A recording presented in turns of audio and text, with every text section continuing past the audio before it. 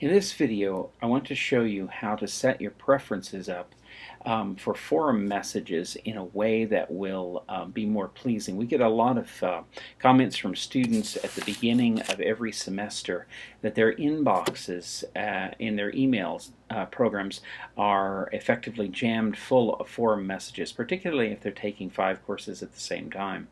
This is less of a problem and the block blended system that we're using in Williams Lake, but it still may be a problem, and you may want to avoid these sorts of problems with your inbox. So what I have on screen here is a course that I'm taking that's actually based in Australia. It's just begun here at the beginning of August, and I have more than 200 people taking the course, so I'm a little worried that my inbox is going to get jammed full of individual forum messages.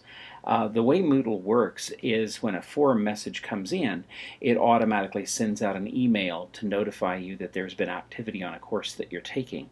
So if we change those preferences, and it's fairly easy to do, I'll show you how to do that right now, it will remove some of the burden of an overly full inbox. So the first thing that you want to do is over by your login name in the upper right hand corner, click the little drop down arrow, little triangle, and come down to Preferences.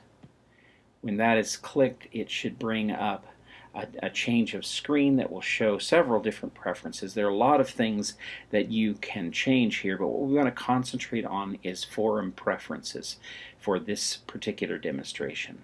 I'm going to click that link, Forum Preferences, and we see that the default in this system has been set up for no digest, which means every single time that a user on the course sends in a forum post, there is an email that's generated.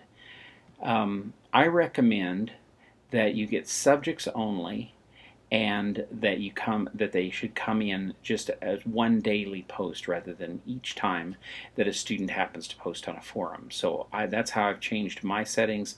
Most students, when I present the options to them, tend to do that as well. You can get a complete daily email with the full post, but the tendency is to want to interact with those posts in email, and then you're outside of Moodle and not really responding to the system. So the best thing is just to get flagged on the subjects as they come in, and then you can log on to Moodle and participate in the forum that way.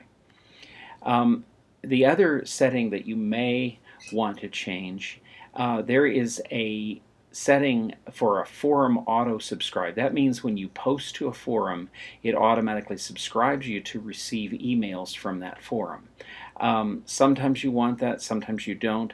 Normally I set it up so that I'm not automatically subscribed to forums just because I posted them there.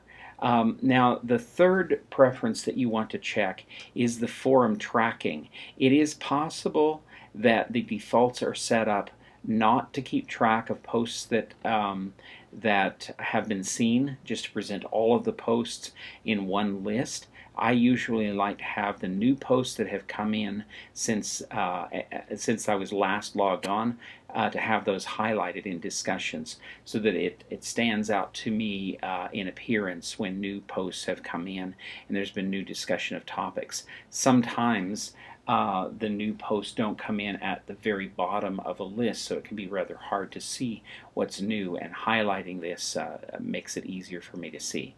So when we save the changes, then we see really no overt result. It just comes back to the main screen. And on this particular course, I'm not going to delve into the particular discussions, but you will notice the difference in your inbox. You should just get one message per day, showing you all of the forum participation on any of the courses that you're taking. That post usually goes out toward the evening. It varies from system to system, but I usually found at TRU that the post seems to collect everything that's come in from the evening one day until the evening the next day, and then it generates that as an email to me around supper time. So this has been a demonstration of how to change your preferences so that you don't receive so many email messages from your forum posts that are generated.